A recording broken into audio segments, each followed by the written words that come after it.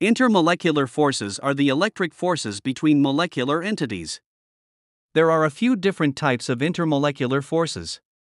4 of them will be discussed in general chemistry.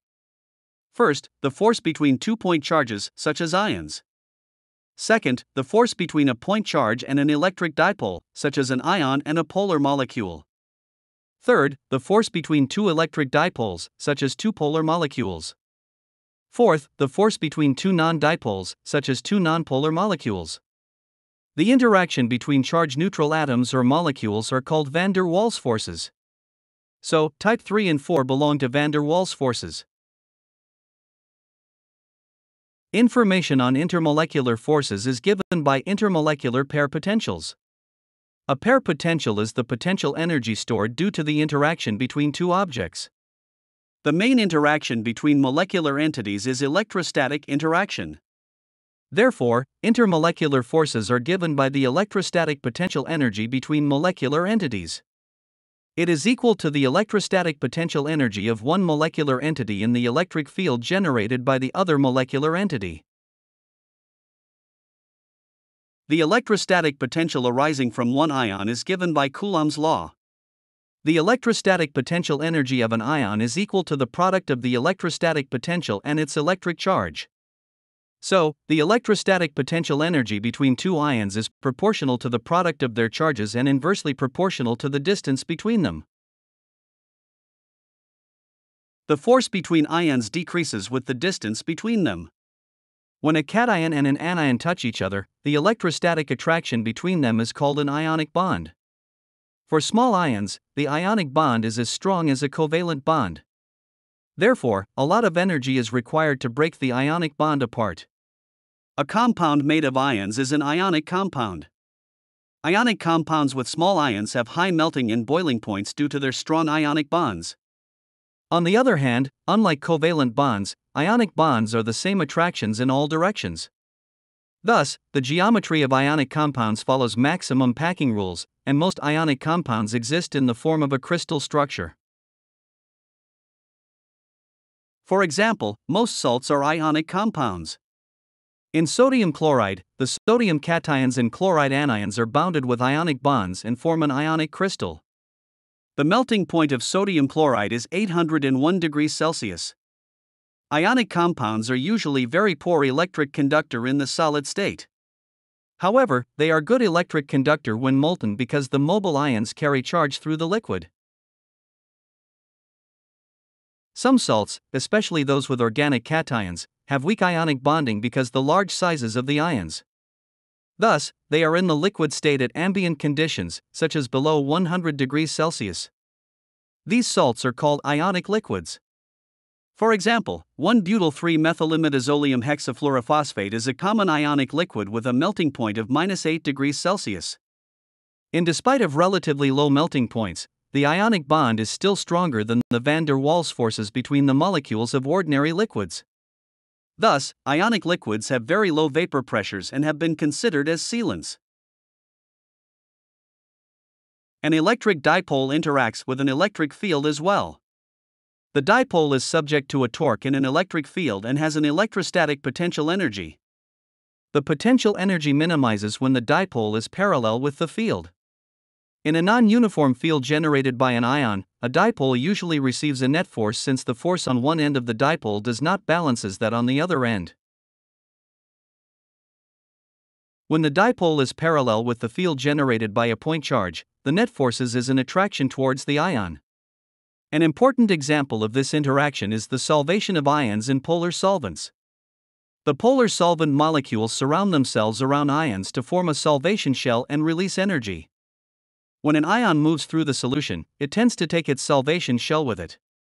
Solvation of a solute by water is called hydration.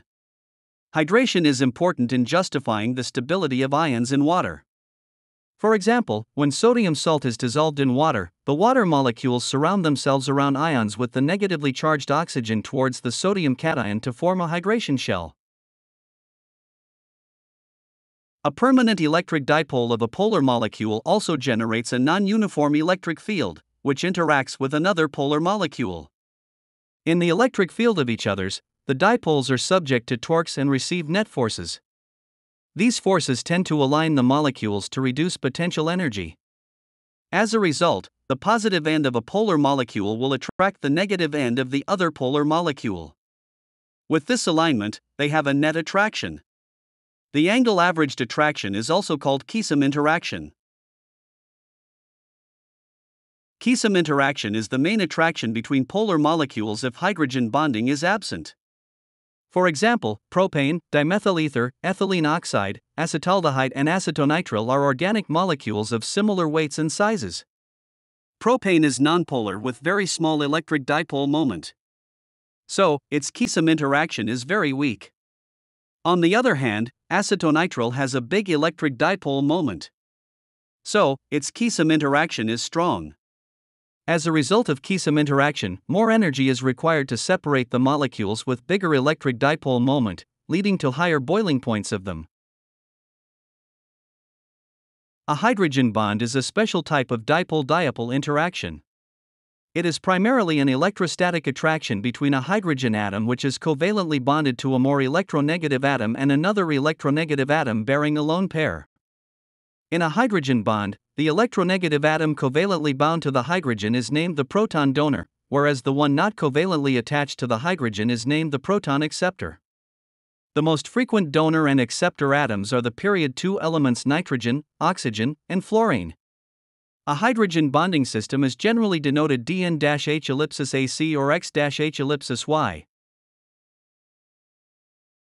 The hydrogen acceptor distance is somewhat shorter than other van der Waals interactions, and longer than covalent or ionic bonds. On the other hand, hydrogen bonding is somewhat stronger than other van der Waals interactions, and weaker than covalent or ionic bonds. For example, hydrogen peroxide and formaldehyde have similar sizes and weights. Hydrogen peroxide has much higher density and boiling point due to the existence of hydrogen bonding. Hydrogen bonding is also directional, and usually involves a limited number of interaction partners, which can be interpreted as a kind of valence.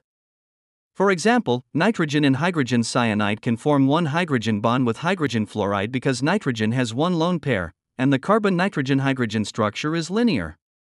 On the other hand, oxygen and formaldehyde can form two hydrogen bonds with hydrogen fluoride and form trigonal planar structure because it has two lone pairs. Hydrogen bonds can be intramolecular.